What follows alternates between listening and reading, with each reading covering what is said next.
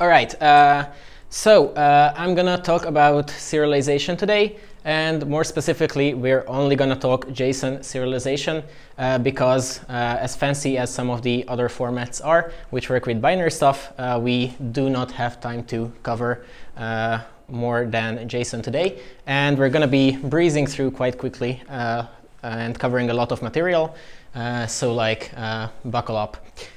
So I started preparing for this talk by asking everyone on Twitter what they are using for serialization when using Kotlin and running code on the JVM. And I would like to actually poll you as well to see how we're doing. So who's using Gson here by default for JSON serialization? OK, that's like 5 people. OK, who's using Gson? Any Gson users? OK, couple. Anyone already using Moshi? About the same as Gson, OK. Anyone using anything else which is noteworthy? Kotlin X serialization, maybe? Anything else? One person, perhaps? OK. So these are the results from Twitter, where roughly half of the people were still using Gson. And then, surprisingly to me, already a third of people were on Moshi. So we're going to start with Gson because it's unavoidable to discuss it, and then move on to Moshi and see how it's better. So Gson is, of course, Google's JSON solution, and it's very easy to get started with. So what you would do if you wanted to use Gson and, for example, parse a burger object from a string is that you would create a Gson instance by calling its constructor, calling from JSON on it, and pass in the string and the type of class that you want to parse from that string. And you can also do this the other way around. So you can create a Gson instance and then call to JSON, pass in any arbitrary class, and it will give you a JSON representation in return. And this pattern is something I've actually seen in multiple code bases by multiple people, always creating new Gson instances whenever they needed to access the library. But this is actually not the best idea, as you might imagine. So the constructor of Gson is actually quite a heavy operation calling this. So it assigns like a dozen fields, it calls a bunch of methods, allocates a few things. So you probably shouldn't be creating new Gson instances everywhere in your code, but instead creating just a single one and then injecting it all over the place and using it like that. So let's take a look at how Gson handles built-in types platform types from the JDK. For example, we can use Gson to serialize a date instance, which is quite exciting. For example, if you serialize a date, then you would get this string representation in your JSON. And you can see that this string isn't really what you want to send over the network, but instead it's like a human-readable string, which is an interesting choice for serialization. But this is what Gson decides to do. So what if we serialize a calendar, which is sort of the same thing? Well, in this case, Gson will actually give you a object, a JSON object with all sorts of great implementation details from inside the calendar class, like the day of month and hour of day and similar fields. And then if we serialize something, for example, the random instance from, again, Java util, then we can see even more exciting things in the JSON. So in this case, we get this weird nested object for the seed value. We have wonderful fields like have next Gaussian in there. So it's like definitely things that you don't want to be sending to anyone else over the network. And of course, if you're communicating between different JDK versions or just running this same code on different Java versions on the client side, you might get different results from Gson, which, again, unpredictable. Let's talk about field naming. So you can create Gson instances by calling the constructor directly, but what you can also do is use the Gson builder class, which allows you to customize the behavior of Gson. For example, one thing you can do is set field naming policies with this builder. And here's a policy which essentially converts all fields to snake case.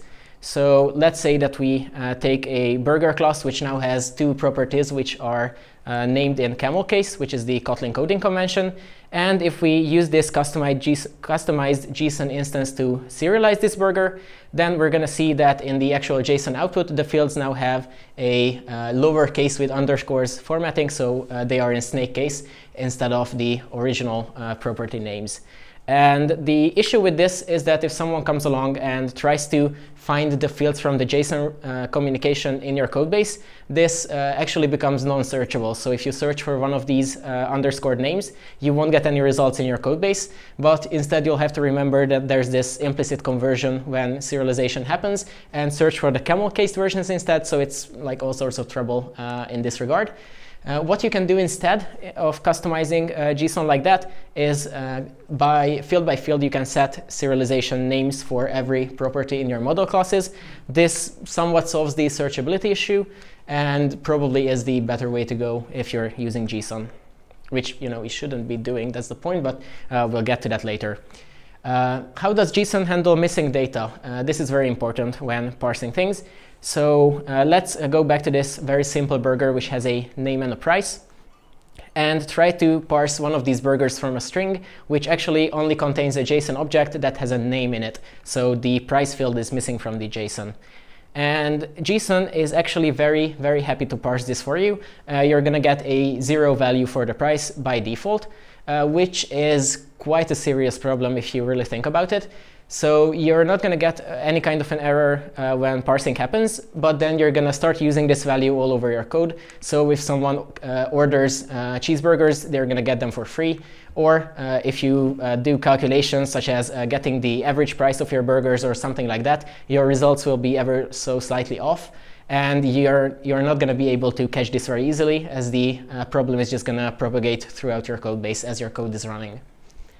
What's more is that if you make this missing property a reference type, so let's say that the burger can have a description, which would be a string, then Gson is going to parse a null value in there, which is even worse since we now have a Kotlin non-nullable string property, which is actually backed by a null value. So it contains a null value, which means that if we pass this to a function which doesn't expect nullable values, it's going to crash on us. Or if we call a method on this string, we're also going to get a null pointer exception.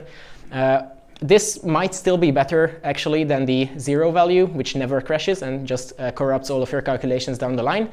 This, at least, is going to crash at some point, but it's still not something you really want to happen. And what if we try to mitigate this by giving the description a default value? So this could be a workaround. If a burger doesn't have a description when it's coming off of the network, we can just say that it's one of our best burgers, because all of them are. And in this case, Gson is, of course, going to go ahead and ignore that for you and still give you a null value for the description. And then lastly, one more thing with Gson. Let's look at how it handles malformed data. So we're going to have the same burger as before, but we're also going to represent our restaurant here, which has a list of burgers on its menu. And we're going to try to parse this JSON string as a restaurant. You can see that it does contain a field called menu, which has an array of burgers in it. However, the last burger is going to be, instead of price to a normal integer value, its price is just going to be a crocodile for the demo's sake. And if we go ahead and parse this with Gson, this is finally something that crashes Gson, which is a good thing for once. So in this case, we would get an error which says number format exception for input string crocodile, which is what you want to happen. And if you're lucky enough for the problematic part of the JSON to be so unique that you can search for crocodile and immediately find it within the JSON that you were trying to parse, then this error message is actually probably enough for you. But imagine that we had an empty string instead, and that's what we received. So in this case, you would have to go through your JSON and look at all of the empty strings and check which one was being parsed into a number. So that's Gson, and it's kind of terrible, especially if you use it with Kotlin. So the question, of course, is, can we somehow do better? So I would like to invite you all to say hi to Moshi and see how this library handles things. Thank you. So Moshi is another serialization library, and it's actually built by the same people who worked on Gson. So you can think of it as the next evolution of Gson, except it contains so many fixes to Gson's bad behaviors that it would be such a breaking change that it couldn't be just a new version of Gson, even a major version change. So they just named the library a whole different way. And it's also no longer a Google library, so instead it's a Square maintained library, which, as far as we're concerned on Android, is still basically first party, so it doesn't actually make that much of a difference. what's great about Moshi is that it's actually part of the OK family of libraries. So Moshi builds on OKIO internally, and it also interacts very nicely with the rest of the libraries, so with OKHTTP and Retrofit. And all of these libraries being developed together means that Moshi will actually be super efficient. So it can do a very tight integration with OKIO and share buffers under the hood and things like that. I don't have time to cover this in detail in this talk, but I'm going to have a talk in the references that discusses this for about an hour. OK, so let's get started with Moshi then. Getting started is quite simple, as you would imagine. You include a Gradle dependency first, and then you would need a model object to serialize. And we're going to start with this wonderful Java implementation of our previous burger. So it's the same burger. It has a name and a price and a lot of getters and setters because it's Java. And we're going to create a Moshi instance. And Moshi actually doesn't have a constructor that you can call. So it's a bit more verbose to create. You always have to go through its builder. But perhaps this will prevent you from creating new instances of Moshi all over the place. So this could be a good thing still. Then you might imagine that Moshi has the same API as Gson. So you might try to call toJSON on it and pass in an instance and hope to get a string out of it. This method doesn't actually exist in Moshi, so it's just one more level of indirection if you want to use Moshi in this case, as Moshi works with the concept of adapters. So every time you need to perform tasks with Moshi, you would have to ask Moshi to give you an adapter for it, and you can pass in a type or a class or a couple of customization parameters to the adapter method. And what you'll get in return is a JSON adapter instance, which is an interface in Moshi. And that's what you can use for serializing that one specific type. So we would have a JSON adapter of Java burgers here. And with this, we could actually call toJSON on it, pass in the burger, and we would receive a JSON output. And we could also do this the other way around. The adapter has a fromJSON method, which receives the string and gives you the model object. Right, so I started this by serializing a Java class. Why did I do that? Why not migrate the class to Kotlin and see how that works? So again, we're building a Moshi instance and getting an adapter for this Kotlin class. And it turns out that with our current setup, this is just going to crash on us on a very, very long worded exception, which is actually a good thing because it explains the situation exactly. So Moshi tells us that it's unable to serialize the burger type that we have here, defined in Kotlin data class, or a Kotlin class rather. And this is because it doesn't support reflection-based serialization of Kotlin classes without using Kotlin reflect. So by default, Moshi uses reflection. That's what happened on the previous slide. But it uses Java's reflection utilities, which are unable to fully understand Kotlin's unique language features and what it can do for classes. So Moshi is unlike JSON. Moshi is actually aware of its limitations of not being able to interpret Kotlin classes well. So it doesn't even attempt to do this with Java-based reflection. And instead, it asks you to use Kotlin-based reflection. So to do that, it actually tells you what to do in this very same error message. You have to use the Moshi Kotlin artifact and include a specific Kotlin adapter, which is from that artifact. So you can just go back to your build files, include the Moshi Kotlin artifact separately, and then we have to add this custom adapter, which would happen on the builder. So that's the purpose that the Moshi builder actually serves. You can add custom adapters to it. And this Kotlin JSON adapter factory will allow you to, based on Kotlin reflection, serialize any Kotlin class. So this would now work. We could serialize a burger into JSON, and we could parse it back as well. So this is all running on reflection. However, you might not like reflection, and there have been tales of like reflection being really bad for performance and lots of other reasons to try to avoid it. And also, Kotlin Reflect is a rather large library. It's about a 2.5 megabyte dependency on top of Moshi, so you might want to avoid it. And there's actually a way for you to do this. So if we go back to our previous message and actually read all of it, there's actually the option of using CodeGen from the Moshi Kotlin CodeGen artifact. So instead of using the artifact we had before, we can actually swap it out for an annotation processor, which we would have to run with capt. And of course, we would also have to make sure that we have kept enabled in the first place in the module that we're in. And this annotation processor will, at compile time, generate the JSON adapters for you so that there is no need for reflection when serializing with Moshi. So the way to enable this for a class would be to annotate it, because that's what the processor can find. So you would have to place the JSON class annotation on your model class and also add the generate adapter through parameter to this annotation. And this way, Moshi will generate an adapter for you, which you don't even have to add to the Moshi instances builder yourself. It will find all of these generated adapters on its own at runtime, and you can use this to, again, get an adapter for the burger class, which will be the generated adapter now that we have CodeGen enabled, and then use this to parse back and forth. So those are the two setups that you can use Moshi with if you're using Kotlin code, but you can actually use both of these setups together. So if you just add both of the dependencies and add the factory to the builder, you can use both of these things at the same time in the same module even. So for classes where you've annotated it for code generation, the generated adapters will be used.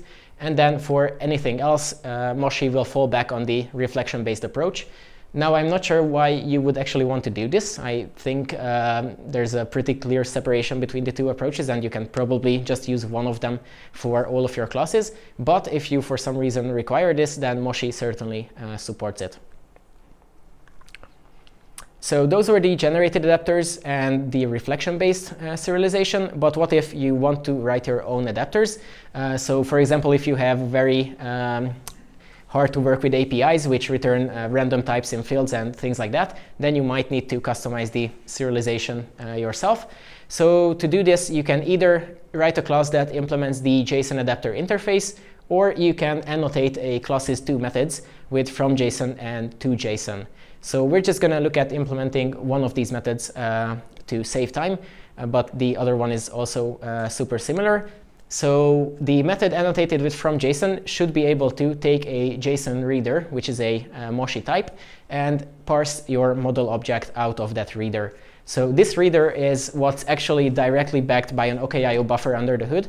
So you can actually perform streaming deserialization using this. So while you're still reading data from the disk, some part of the JSON, or you're still receiving the end of a response from the network, you can already start parsing what you've received so far. And this works very seamlessly through OKIO and Moshi. So one way to parse a burger would be to create two local fields for the fields that we're trying to get from the JSON. Then we would have to consume the start and end marks, the curly braces in the JSON, which mark the start and end of the JSON object. Then we would loop through all of the fields that are in this JSON object.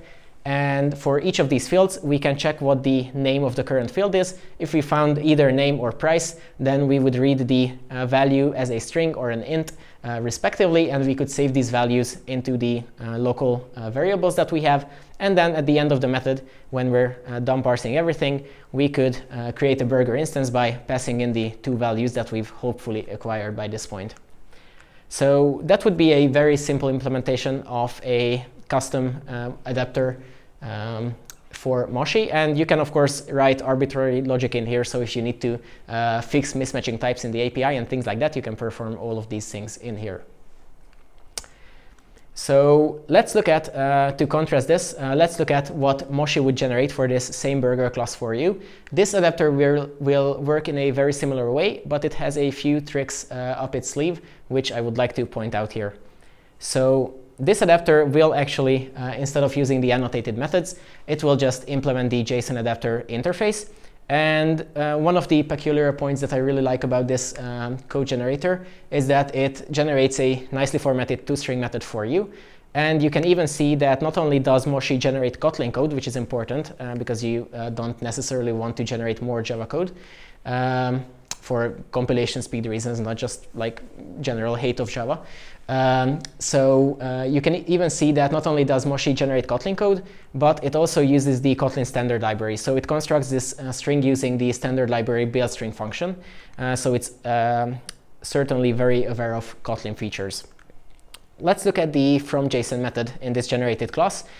you can see that it does have the same pattern that we've seen before. So it's also parsing from a JSON reader into a burger. It has these local fields where it saves things. It consumes the start and end markers. It loops through the object.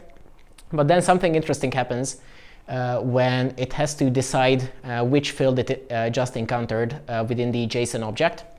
So instead of matching the string name of the object to hard-coded strings, which would be the names of those fields, Moshi uses this select mechanism, which also comes from OKIO. So these options that we are passing in here is actually what seems like a list of all the names that we're trying to find in the JSON. But that JSON reader options object will actually be converted into a trie. So a tree-like data structure, which is very fast to search like prefix strings in. So this data structure is used in Moshi to optimize finding the correct field to parse. So faster than you would be able to allocate strings and match those against each other, Moshi will, using this trie, generate an index which will tell it which field it has to deserialize. So if it gives 0, then we're gonna parse the name from the JSON, and if it gives us a 1, then that would be the price that would be parsed. And we're also not using directly the reader.nextString and nextInt methods that we were using manually. So instead of that, we're delegating this work to a string adapter and an int adapter. These are actually fields that are, or properties that are right here within our generated code. So Moshi works sort of in this meta way, where it, for every contained field, every contained type that we have to parse for our own object, it's going to fetch an adapter from itself and contain these adapters and delegate parsing things to these. So for an int and a string, this would be trivial, but if we had nested custom model objects, then we would also be fetching other Moshi adapters with this mechanism and calling them to perform the serialization or deserialization for us. There's actually an entire article about this delegation pattern that you can see here in the sources. I'll point that out later. Finally, to wrap up the generated adapters code, Moshi also constructs a burger instance by just calling its constructor. Some interesting points here are that it's using name parameters and Avis operators, so it's generating quite idiomatic Kotlin code, which is also very easy to read.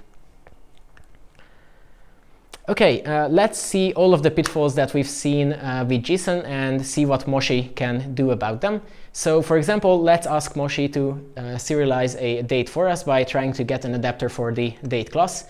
Moshi loves exceptions, so this is gonna throw an exception which tells you that platform class JavaUtil_date cannot be serialized without using a custom JSON adapter for it. So Moshi by default doesn't have a parsing method for dates, but you have to provide an adapter for this. This may seem tedious, having to write an adapter for such a basic type, but thankfully there's a Moshi dependency which contains a couple of these basic adapters.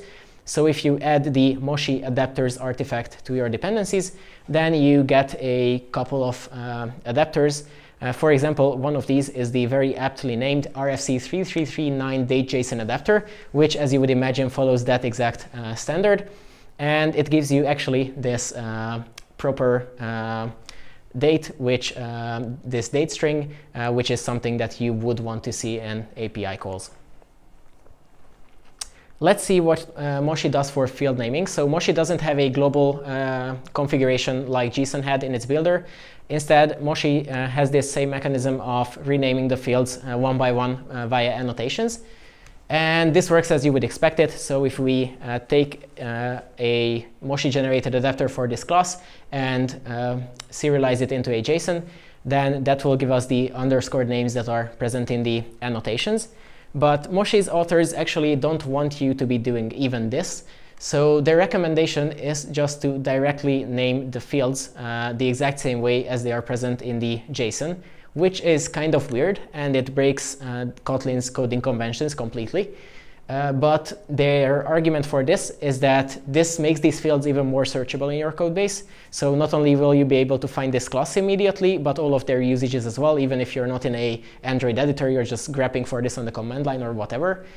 And you'll also be, as sort of a bonus, aware that these fields that you're working with in your code came from the network. So that's something that might be extra information for you when you're coding. And if you're mapping your network responses to something like domain models anyway, then these won't be all over your business logic either. So they are contained in the networking code in that case. So this is what Moshi would ideally have you do. But you also have the annotations in case your JSON field names contain spaces or weird things like that. Let's see how Moshi deals with missing data. This was something very painful with Gson, certainly. So let's take this burger, which should have a name and a price, and try to parse it again just from an object that contains the name of the burger. Moshi will report an exception for this case immediately. It will tell you that the required value price is missing at $sign. This $sign means the root of the JSON object that you are trying to parse. What if we make this a reference type? So we swap the price for a description, which is now missing from the response. This will crash with the exact same exception as you would imagine. Again, description is missing. And what if we make this description nullable, which would signal that it doesn't necessarily have to be there? Moshi will actually understand this nullability because it understands Kotlin, and it will parse the burger with a null value in the description in a very safe way. And of course, the compiler is going to force you to handle this null value anyway. And finally, what if you give a default value to this field and it's not present in the JSON? Then Moshi is actually going to be able to pick that up as well and put that default value in your constructed instance if it's not there in the JSON. And one of the reasons why Moshi works so well with all of these Kotlin things is that it doesn't create instances using reflection. Or rather, it's using reflection, but it doesn't use new instance. So it always calls constructors, no matter if you're using the reflection-based Moshi APIs or the CodeGen-based APIs. It's always going to call the actual real constructors of classes. And Kotlin has very strong guarantees for initializing classes via their constructors, which I've written about sometime last year. So you can check out that article for more info about how Kotlin guarantees things for constructors. Right, let's take a look at Moshi's customization options. So we've been using this builder for a while.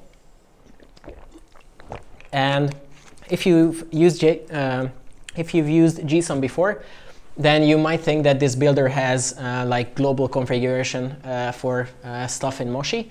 But that builder is actually only there to attach custom adapters to it, and it does nothing more than that.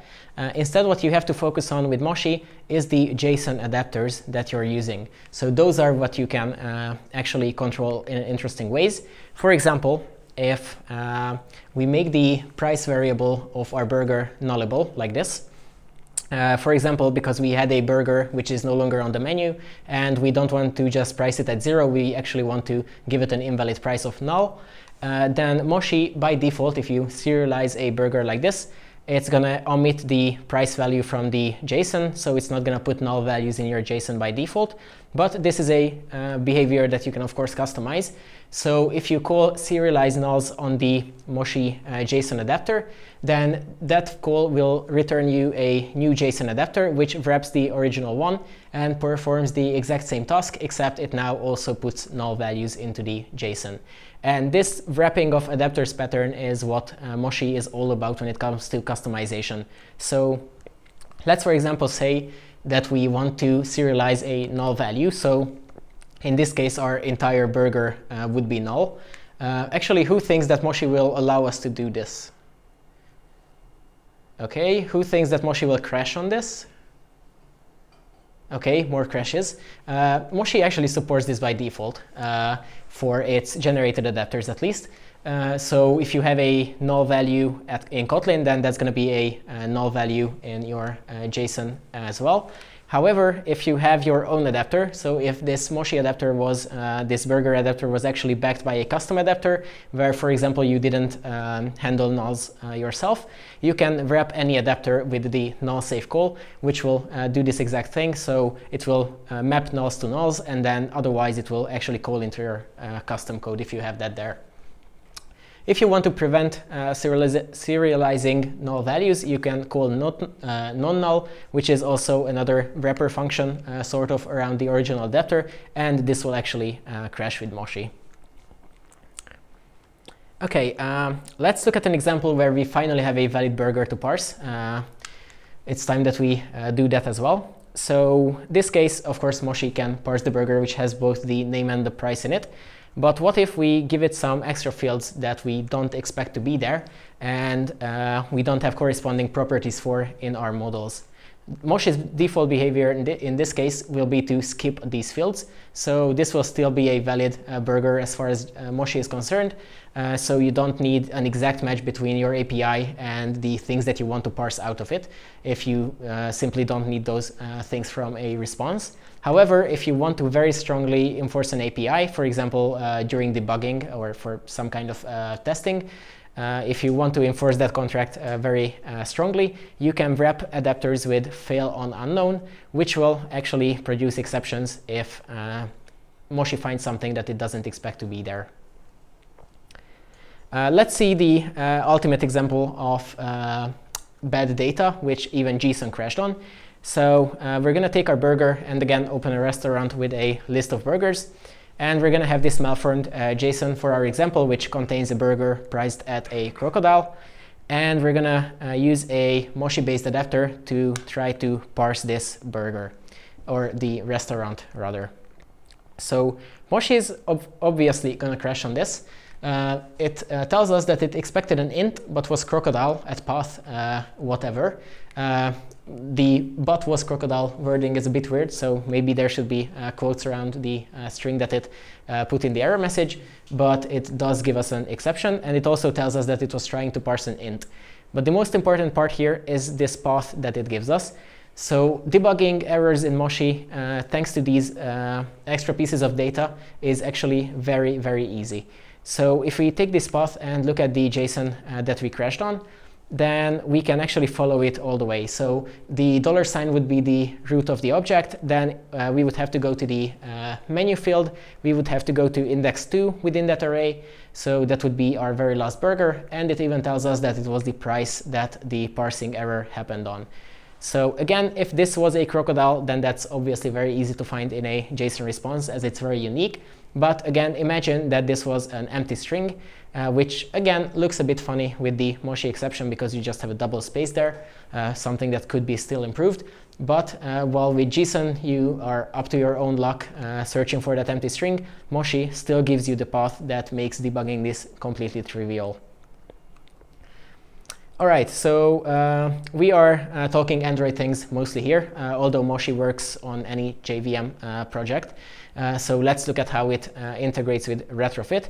Retrofit, being in the same family of libraries, has a dependency for a Moshi-based converter. All you have to do is add a converter factory to your Retrofit builder. And then if you want to customize the Moshi instance that should be used, you can build your Moshi instance and then pass it into the create method of the factory.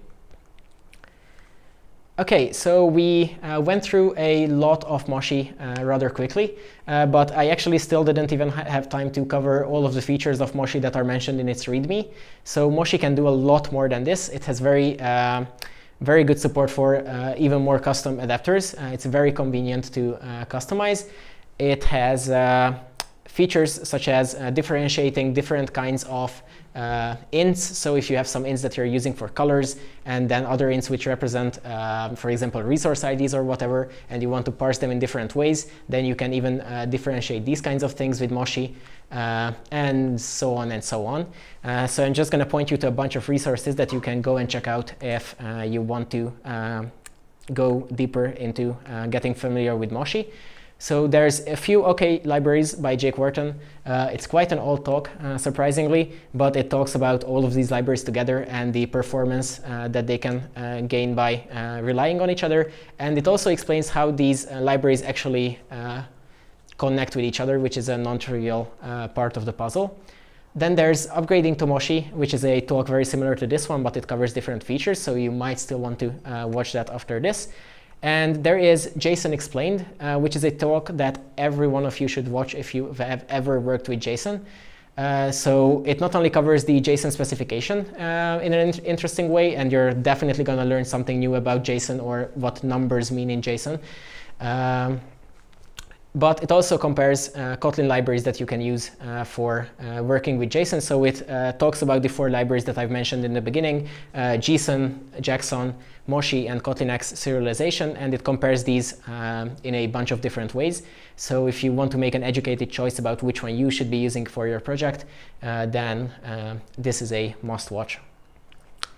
And then if you want to do reading instead, you can check out the announcement post, which talks about the motivation behind Moshi and how it relates to Gson. You can read the post by Zach Swears, which covers how Moshi's code gem works in a bit of detail. Then there's another resource here by Jesse Wilson. It's like the 3rd one at this point, Reflection Machines, which talks about the pattern of the nested adapters, which Moshi uses in its generated code. And finally, there's a article here which is about doing advanced parsing with custom adapters in Moshi. So that's all I wanted to cover today. If you're not using Moshi yet, I hope that I've convinced you to at least take a look at the library. And if you're already using Moshi, I hope that you've still learned something new about how it works, or at least you're gonna go and check out the resources for even more advanced things in Moshi. So thank you very much for your time, and if anyone has questions, I would be very happy to answer them. Any questions whatsoever? Okay, so probably not. I'll be here afterwards, so you can still find me if you have questions about this, and thank you again.